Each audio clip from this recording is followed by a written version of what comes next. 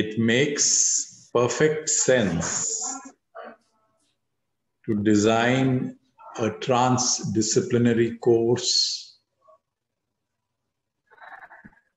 in life sciences focused on Ayurveda and biology. Why do I say so? The translation of biology in Sanskrit is in fact Ayurveda. Ayu stands for change in life processes, and Veda represents knowledge of. Thus, both Ayurveda and biology refer to the change in life processes. Their difference lies in their perspectives.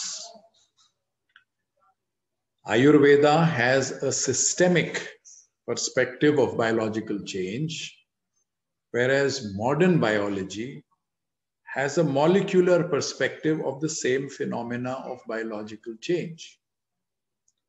Both involve observation, classification of the observations, uncovering causality, and endeavoring to modulate change.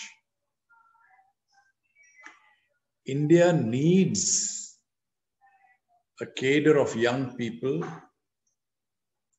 trained in Ayurveda biology, because I believe discoveries on this transdisciplinary platform will shape the evolution of health sciences in the 21st century.